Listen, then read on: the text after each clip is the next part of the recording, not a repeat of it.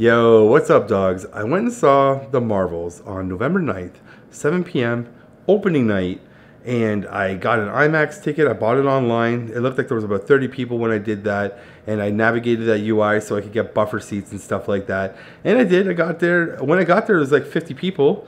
You know, I got the concessions, I had the buffer seats, and I was locked in, ready to watch this movie. And I just wanted to point something out. And I don't know if anyone else has noticed this, or maybe it's just me. But like, do you remember when we used to go to a Marvel movie and it used to be played in like 3 screens and it was like on the hour, every hour you could try to get into seeing one of these movies, and the theaters were just packed with cars and people, and it was an energy about this movie or the movie itself that you're going to see. Remember those days?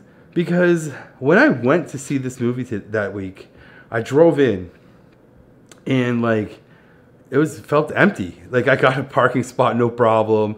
There wasn't a lot of cars there. The cars that were there were probably going to go and see the Marvel movie. And like, the energy inside the theater, it wasn't there like it is for normal Marvel movies. Remember when we used to buy the cups, the collector cups, with the little pongs on top and stuff, those little plastic doodads, and we're like, yeah, this is great. I love all this. Give me all this merch. Remember when we used to do that? Because like, I just didn't even care. And it just felt like no one actually cared. And it just made me go, huh, that's interesting. The buzz and the eventness of this movie felt so lackluster. It was just weird. I'm so used to going to Marvel movies where it feels like an event. And the last couple of Marvel movies have not felt like that. I don't know if anyone else has noticed that, or maybe it's just me. But I don't know. So I just wanted to bring that up as an observation, because I just thought it was weird when I pulled up into the theater. I'm like, man, really? Something's happening. It's not just Marvel movies. Well, maybe it is. Maybe it is. I don't know. It's just weird. I don't know. It's just weird. The movie experience is just weird lately. But we'll dive into some more of that. Maybe. We'll see. I feel like I need to write a big video essay about this, because I have some thoughts and I kind of want to express them because I'm concerned. Anyways, I got notes, and I'm going to be honest with you. Guys, let me just talk to you for a second, be honest with you. I watched this movie. I did not fall asleep during this movie. I watched it all the way through. No problems. But I'll be honest with you. I misremember what I watched. And it just feels like this movie did not stick with me. Like, and I mean like the movie. There's elements of this movie that definitely have stuck with me, where I'm like, I remember that.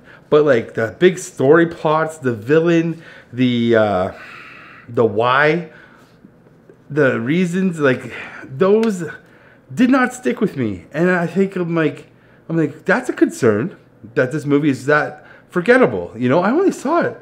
I think it's November 19th I'm recording this. So that was only 10 days ago. And my brain is already like, deleted. We don't need that film. But I'm thinking about all other films that I've seen this year. Weird. It's just weird. I don't know if that happens to you guys, but it's definitely happening to me. But I wrote some notes down. This might be a quick review. I feel like I wish I had a wall here just so I can lean on it and be like, guys, the Marvels, man. Something's not clicking. So let's start off with the basics, okay? This is a PG-13 movie. You know what you get with that. And its runtime is 1 hour and 45 minutes. I think this movie should have been 1 hour 30. This movie is... Guys. This movie is poorly edited. And I don't even know if you could take 15 minutes out of this film. Like, you could take 15 minutes out of it. You could make this movie a tight 130. For sure. Yeah, there's scenes in here that you could take out for sure to make this a tight 130 for sure. Now that I think about it. But like, it's a hot mess. This would be a hard movie to re-edit, because it's just all over the place. This movie's all over the place. Anyways, we'll get to it. The budget is, from what I've found, a lot of the reports are saying $270 million. I've heard otherwise, like more like 300 million, 350 million. But what I found was Forbes. They reported 270, so that's what I'm going to sit with, 270. I could be wrong, the internet could be wrong, but that's what the research was showing me. So for the box office side of things, as of right now, so it's been 10 days out in the wild, it's made a domestic take of $65 million and an international take of $62 million, bringing that to $127 million worldwide, which I know to most the Marvel standard, that is not a good number. I understand that, and I agree with that, because this should be 500 million or more, right? Like, that's what it should be, trajectory-wise, should be going that way. And I have a bad feeling this movie will probably make it to 250 million, if that. Like, and that's kicking and screaming. I don't think it's going to hit 350. I don't think so. But 250, it might be able to do that. It all depends on what kicks it out of IMAX, right? Which I think is Napoleon, which is this week, Thursday. So it has a little bit of time to make some more money, but as soon as Napoleon comes into play, I think we're not. I mean, it might not even make 200. Maybe. Okay, I'm still sticking with 250, but we'll see. We'll see. I feel like I need to make a video, a follow-up video of just like, how did these movies end up doing after their run? Maybe let me think about that, because I am interested in this marketing stuff. It's really interesting to me. So here are the review scores so far, right? So we got the Rotten Tomatoes critic score is at 62%, and the audience score is at a high 83%. That's interesting to me. The Metacritic is at 50 out of 100 for the critic, and the user score on this one is at 3.7, which is interesting. That's an interesting number. It's very low compared to the Rotten Tomatoes score. And the cinema score in general is a B. And my Letterboxd score, I'm at like a 1.5 to a 2. I actually took a minute just to like look back at my other Marvel movie ratings on Letterboxd, and I've been at 2s for all of them, like all the most recent ones though. So Quantumania was a 2, and I gave Guardians of the Galaxy a 3. So this one's at a 1.5 to a 2, and I think I might stick at a 1.5 right now. We'll see. We'll see. We'll see how it goes when I talk about this film some more. So before we get into the movie, I was kind of sitting there when I was watching the movie. I was like, if you haven't watched everything, and I mean everything, like I actually haven't watched most of the Disney Plus stuff. I didn't finish Miss Marvel because I just forgot about it. I don't really want to come back every week. I'm more of a binge watcher. So I started watching it and then I forgot about it and I didn't go back to binge it. You know what I'm saying? I didn't watch, what is it, Secret Invasion? Didn't even get around to that one. And I did watch all of WandaVision. That's part of the homework, I would assume. And I was also thinking, like, do you need to have a recap of Captain Marvel? Like, rewatch that movie from 2019 to kind of be caught up to date? It's been 4 years since we've seen Captain Marvel in anything, really, right? So, and again, I don't know what happened to Miss Marvel. She might have shown up in there. I still have to get around to watching it. And on that note, about Miss Marvel, I actually did like a lot of the stylistic choices in Miss Marvel at the beginning. This is a totally different video. Anyways, there's some artistic things that they did in that movie, or sorry, that series that I really, really enjoyed. And I hoped that they would bring that style over into the movie, and they actually did. And I was kind of happy about that, because when they introduced Miss Marvel to us as a theater goer and who has not seen this stuff, I was like, oh, are they going to use that style from her series and bring it into the movie? And they did, and I was happy about that. So, you get a half a star for that thought. Anyways, let's get into this. So that's the homework I think you might need to watch. So I didn't watch all this stuff. And so my point of view is I didn't watch all that stuff except for WandaVision, and I did see Captain Marvel, but I haven't watched anything else. And so I kind of know what's going on, maybe. So that's where my bar is at with this film. Let's try and watch this together, and here we go, okay? So the director is Nia DaCosta.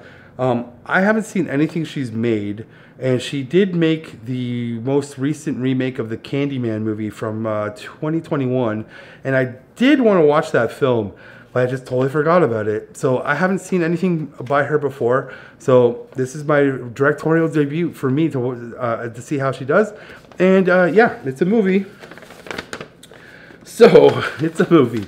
So, okay, let's get into the story here. Like, direction-wise, there's nothing cool to look at in this movie from a directing point of view, okay? There's nothing cool in this that's framed out neat.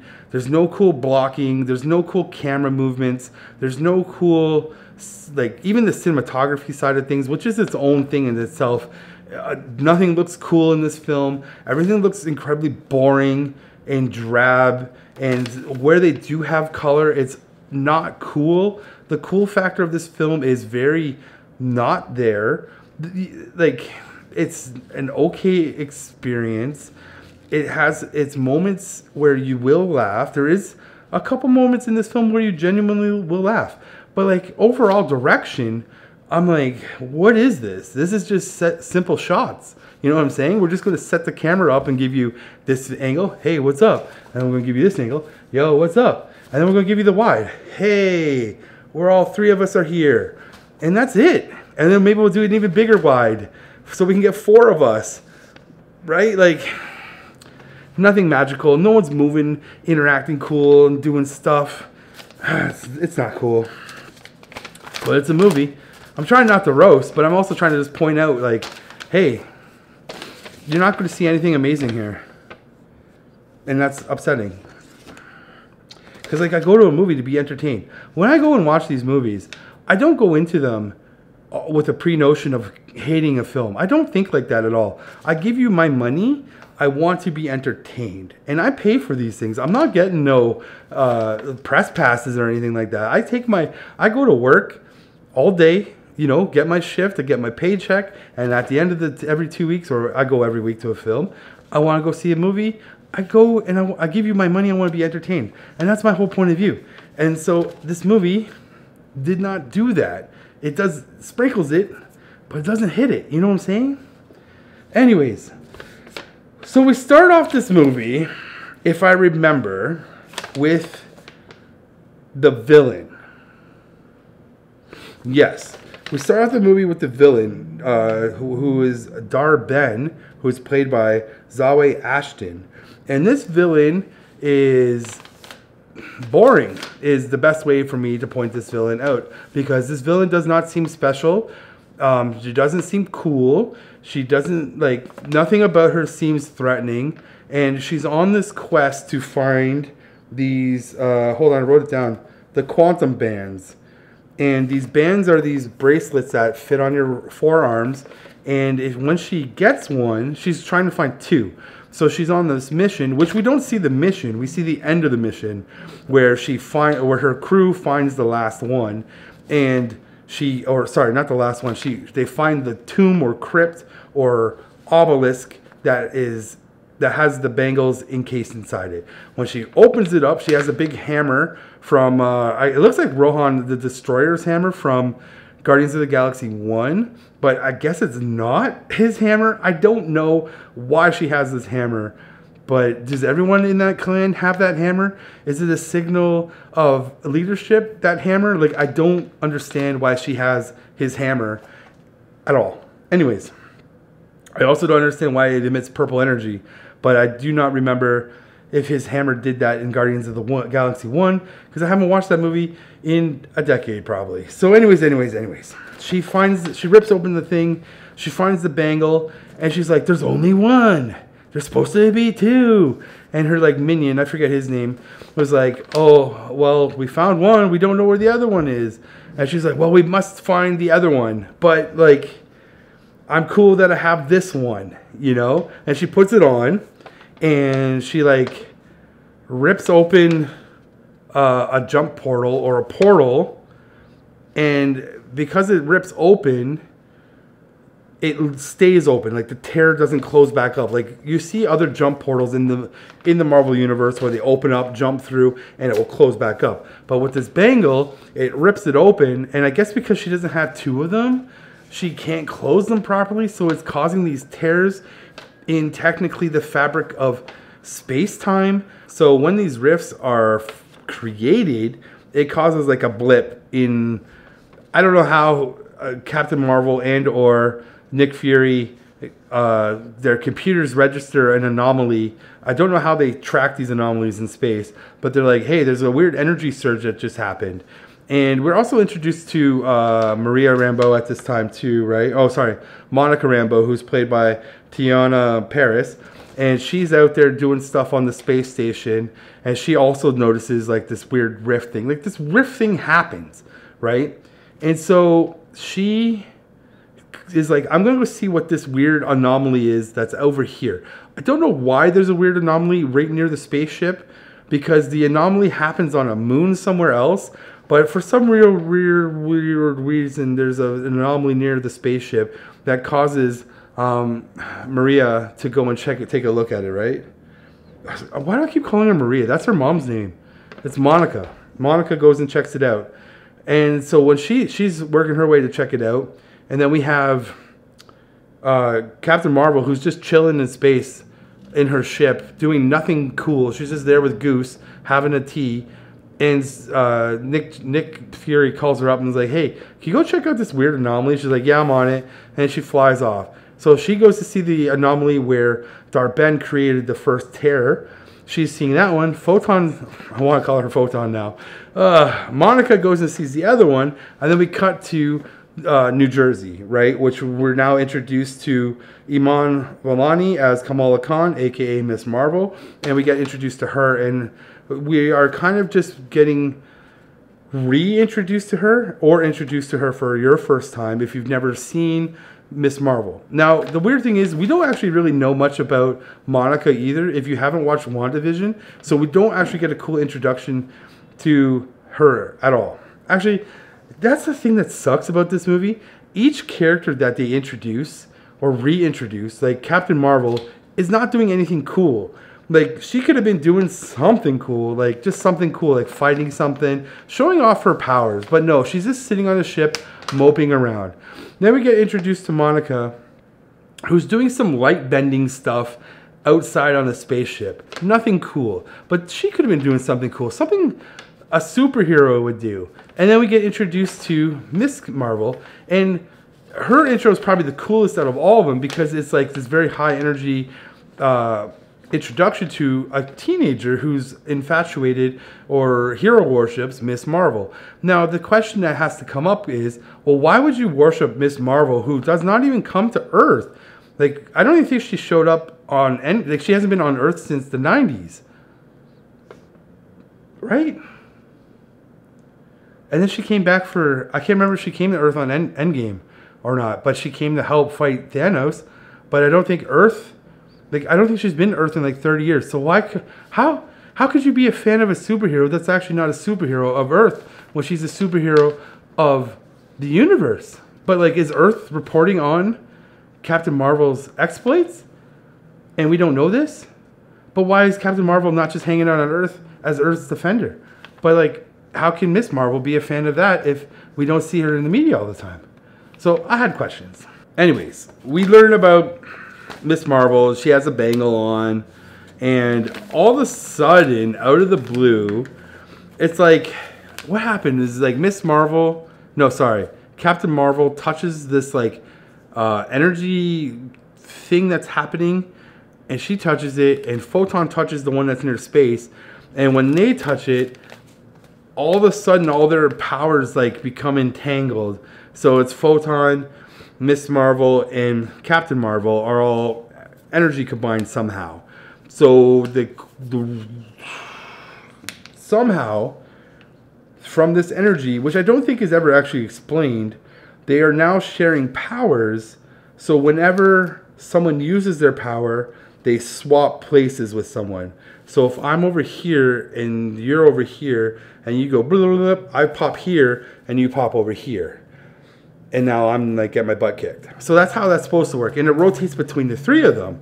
And now the concept of this power, it is a cool idea. However, if you've been playing video games for as long as I have, then you know that this system has to be really tight, right? Like, they're trying to introduce kind of like Marvel vs. Capcom 2 tag system, right? You know what I'm saying? And that's what came to my mind like right away. I was like, oh, that's neat. They're going to do like a tag system.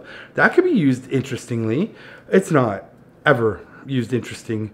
And it's kind of broken because, like, if you think about a video game, when I use a power to swap a person, it's instant and it's no matter what the ability is. So anytime I use my power, I'm going to get the new character. But in this movie, we see multiple fight sequences with the three of them. And sometimes when someone uses the power will actually flip the character or tag them in and out. And the rules, and I got to get down to this again, the rules are not explained to us, if not clear enough, as to how does this work in this world. And you are introducing a concept which is cool. Like, I can't say that's not a cool idea, but I need to know the rules. I need to see, like, flawless execution of these rules, or then I start to question everything. And when I start questioning things, my brain is no longer engaged with the movie, and it's starting to go, huh? How does that work? And this is a problem with this film, because every time they start engaging in conflict and use their abilities, their tag system doesn't work correctly, and you start going, wait a minute, is that her power or not? And then you start questioning the powers and abilities of these characters. Because as many times when Miss Marvel started using, like, she made these discs and stuff, and she's jumping on them, and I'm like, isn't that her power? And then there's a moment where I see her, like, her arms stretch out and grab something. I'm like, isn't that her power? So what is her power that causes her to switch with Photon and or Captain Marvel? And how does this work? And it goes for all these characters, because, like, I don't even understand Photon's power in this entire thing. So I'm just like, okay, so what does Photon do? She can phase through light objects. She can absorb light. She can sort of fly. And she can use light as a weapon, as a beam energy weapon, I think. I think that's her, like, 4 things she can do. So, for instance, some dude came down with a spike right down on her, and she phased through the spike, which means she used her power to get through the spike, which means she should have been tagged into Miss Marvel and or Captain Marvel, who would have had a spike through her, right? So it doesn't make sense. Sure, the shot looks cool, but the rules of the rules of engagement in the combat situation, it doesn't work. So you screwed up. And then you're starting to make me question, what are the rules? Anyways. I'm going off on a tangent. I'm going on a rant. I care about rules, and it matters in movies too. Like, it just matters. It really does. And it takes you out of it if you start sitting there and questioning, what the hell is going on here? So, where am I? So, yeah, okay, so they entangled their powers. Then they start to figure out, well, what's the goal of Dar-Benn? And Dar-Benn wants to rejuvenate the life on her planet. I think the planet's called Halas. And she wants to do that by destroying everything Captain Marvel loves or holds dear to her, because Captain Marvel destroyed her planet by killing the AI robot thing, and that just devastated the planet's sun, water, and atmosphere in general. Okay, so that's Dar-Benn's, like, motivation to all of this. So the first thing Dar-Benn does is she goes to this new planet where the Skrulls, like a Skrull kingdom, is, like, finally inhabited, and she's like, hey, I'm gonna take the atmosphere, and she does. And this is when the first time maybe the second time the Marvels, I'm just going to call them the Marvels, used their abilities in combat, but things didn't go that great. But still, they were able to evacuate.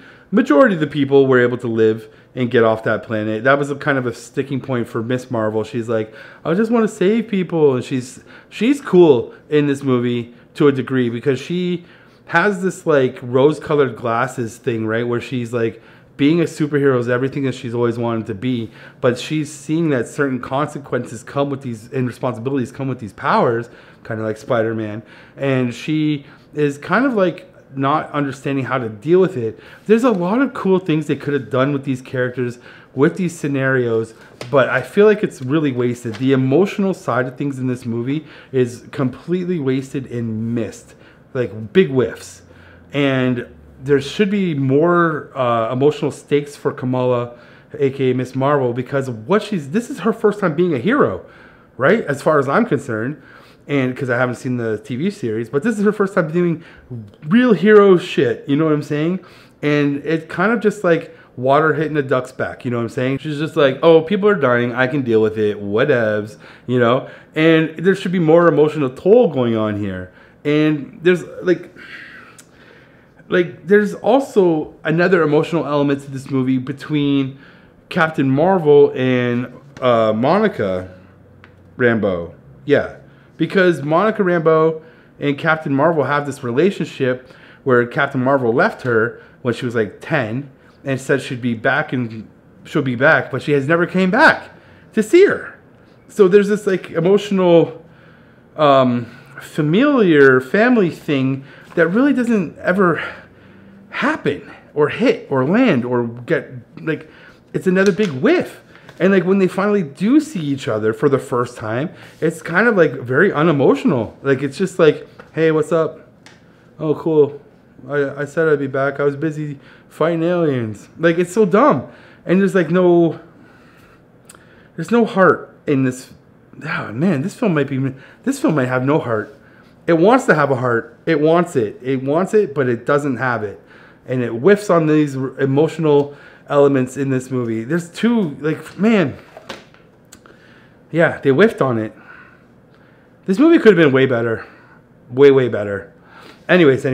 So they lose to Darban there. And then they're like, oh, now they need water. Like, this whole thing is silly. They need air, water, and fire, which is the sun. So then they're like, okay, now we figure where's a planet that has a lot of water, and they could go to like Odlandia or something like that, some weird planet that's full of water. And it turns out that Captain Marvel is married to Prince Yon, who's played by Seo-Jun Park. And when they get there, it's just so random when she's like, oh yeah, I had to marry him, it was for political reasons. And you're like, what political reasons? Why would Earth need any political reasons with these people? Like, doesn't she represent Earth? I don't know, right? Like, I don't know. So, on this planet, they sing. They don't talk. So they have to sing song, and it becomes a musical. And this is where I say, remember when I said this movie could be an hour and 30 minutes? This is where I'd be cutting. Lots of cuts right here. We do not need this part. It was silly. Sure, we need a water planet. Fine, let's do that. But let's take out this 15 minutes of bull and just be like, hey, yo, Prince Yon, what up? I'm back. Your princess is here. We got a problem, right? I don't know. It's just, I don't know, man. So, Darban opens a portal and shows up, starts sucking all the water out. And you know what?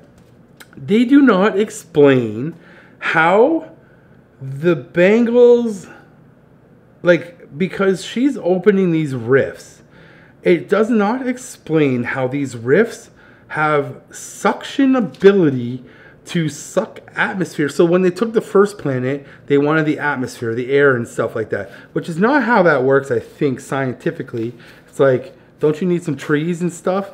I don't know, I'm not a scientist. Anyways, that rift is sucking out their atmosphere and putting it into her planet's atmosphere.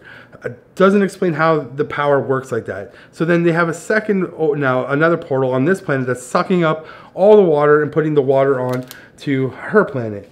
And then again, Captain Marvel and crew, they lose that fight because they're not a team. They're not using their powers properly, right?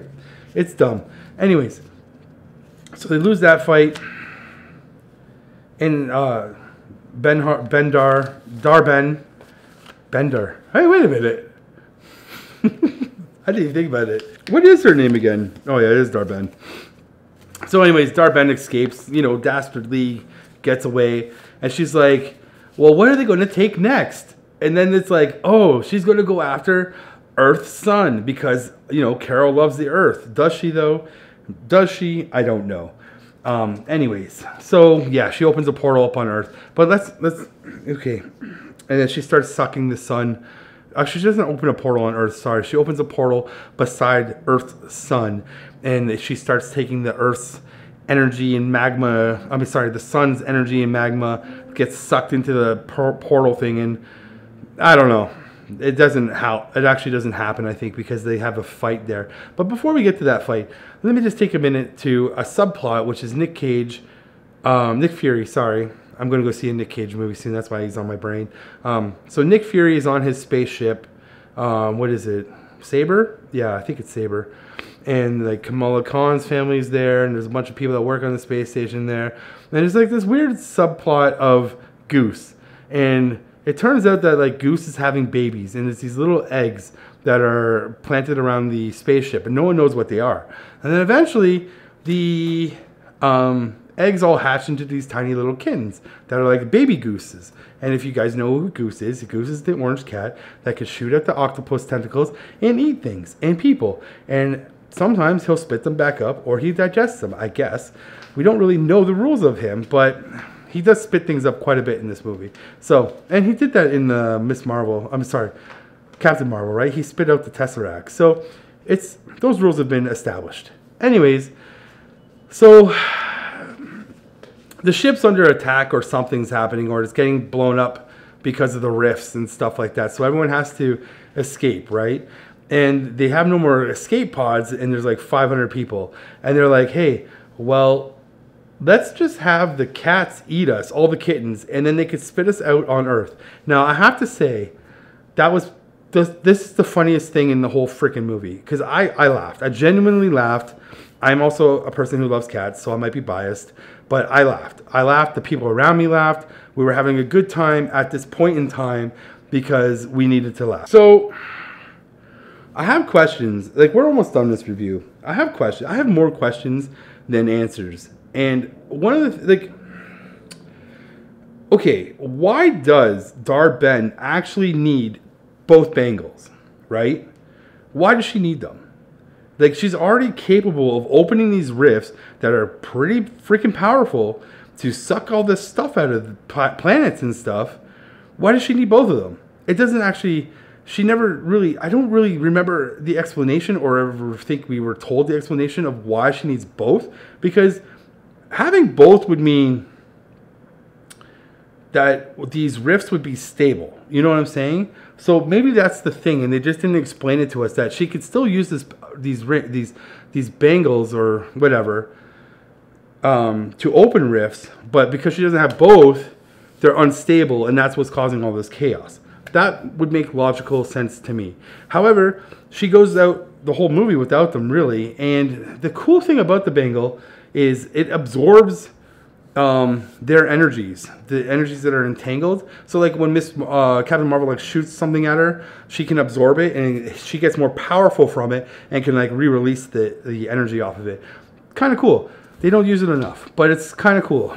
It's kind of weird. I don't know. It's kind of cool. It's like, you know, just an okay video game mechanic, right? When you really sit there and think about it. You're just like, oh, don't hit her in the bangle. And everyone hits her in the bangle. She doesn't use that hammer that much, though. Like, there's only 1 or 2 times she uses the hammer. It would have been cool if she powered up the bangle. Then she could take that bangle energy and put it into the hammer. And, like, really mess some people up with that hammer. That would have been cool. And, like, yeah, that would have been cool. I'd be down with that. But it doesn't work like that at all, ever in this movie. Where are we? Oh, yeah, the end. Hold on. Let me just double check my notes. But we're at the end. We're definitely at the end. So the final fight is very anticlimactic. Yeah, that's cool. Yeah, so the final fight is very, very anticlimactic. So what happens is they beat each other up for, 5 or 10 minutes. And then I forget how Dar-Benn gets the other bangle, but she is able to get both of them. And then she, like, clangs them together like Wonder Woman. And she increases her powers, like her abilities, just like she becomes like just insanely cool, like overpowered. I mean, not cool at all. This character is never cool once in this movie, period. She starts overpowering, and I think she just obliterates into dust, and the bangles fall on the ground or something. No, I'm wrong. I forgot. She shoots the powers out, and creates a giant rift in space-time again, like a big, big tear into it, right? And then she withers away into dust. And now Kamala has both bangles, I think. I can't remember. So Photon is like, hey, that rift over there that she just tore open, it goes to a different dimension. Don't ask me how Photon knows that's a different dimension. She just says it. And then Captain Marvel's like, well, oh, I forgot. There's some dumb stuff in here still. I forgot. Oh, we'll come back to that. It doesn't matter. So Photon hatches the plan of, you guys combined all of your energies, shoot them into me. I will absorb all that energy and shoot it back into the tear, and that will close it up.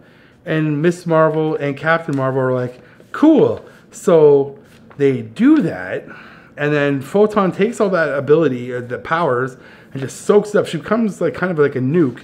She flies out into the space, into the tear, and she shoots like this webbing, laser webbing out, and starts to pull the fabric of the jump points back together. And when she does, Carol's like, no, don't do it. I need you on this side, like, because Rambo's on the other side. She's like, no. And so the portal closes up on her, and she's stuck on the other side. So Rambo is in a different Earth somewhere, and she left Captain Marvel and Miss Marvel behind. But I forgot to mention this. There is a scene in this movie where Photon is like, yo, Captain Marvel, why don't you just reboot the sun on Halas? Like, you are strong enough to do that. You can go and recharge it. And she was like, oh, I didn't know I could ever do that. And then she does at the end of the movie. So that was like her final act of like kindness. I don't even think they repaired all the portals. I don't even think they showed us that. I just remember Captain Marvel powering up and flying into Halas' sun, and then the sun starting all over. And like, that was that. And that's the end of the movie. And then, oh God. Yeah. So the end of the movie is what? We have a little teaser of Miss Marvel meeting up with Hawk Girl, and she's like, hey girl, will you join my team? So obviously Young Avengers is going to happen, which I might be interested in. I won't say I'm not interested in right now, because like I think like Miss Marvel was funny, so maybe her in her own film, like if she's the star of the film and like really leads the Marvels, the Young Avengers, that could be cool, because I just liked her energy. So like maybe like her energy on the film, that character. So maybe it would be a fun movie, and I think Marvel needs some fun right about now. So that could be maybe cool. We'll see. We'll see if it even gets made, right? And then we have the post-credit scene. So spoiler alert. This whole thing's been a spoiler alert. You already know where we're at. I've been talking way too long about this film. So, the end is Monica wakes up in the X Mansion with Beast is there, played by Kelsey Grammer, or voiced by Kelsey Grammer. It's a big CGI version of Beast from X-Men 96, the cartoon X-Men, which was great. I loved it. I was so hyped when I saw Beast. I'll be honest, I'm an X-Men guy, so I was like, yes, I like this. And then it turns out that Monica's mom on this planet, Maria, it is Maria Rambeau, right? Yeah, Maria Rambeau is dressed as binary, and I was like, oh, we're going to do something with this. So it looked cool. That ending looked cool. The guy beside me was hyped for Beast too. So we're hyped for X-Men. There's some X-Men fans still out there. So in general, that's the end of this movie, man. Yeah, man. Yeah. Like, do I think you should go and see this film? If you're a Marvel fan, sure. If you're just a casual, don't. Just wait. Wait till it comes on Disney Plus. Yeah. Like, well, yeah, just do that. Wait till it comes on Disney Plus. Yeah. And then, like, will I buy this film? No. I don't own any Marvel movies, actually. I was kind of surprised by that. Because I was looking to put some films here. As you know, I usually put something here. I got no Marvel movies. So I was going to put Man of Steel there, but I was like, that's a little bit of a slap in the face. We're not going to do that. Anyways, that's the end of the review. I have nothing else to say about this movie at all.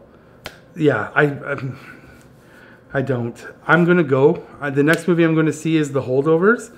And then I think I got like Napoleon. And what else is coming out? There's a lot of good stuff. Thanksgiving. Yeah, Hunger Games. So there's some stuff coming out that I'm going to be seeing soon. So stay tuned for all of that. And yeah, man, whatever movies you guys are watching, I hope you're loving them and digging them. I'm out of here. Peace.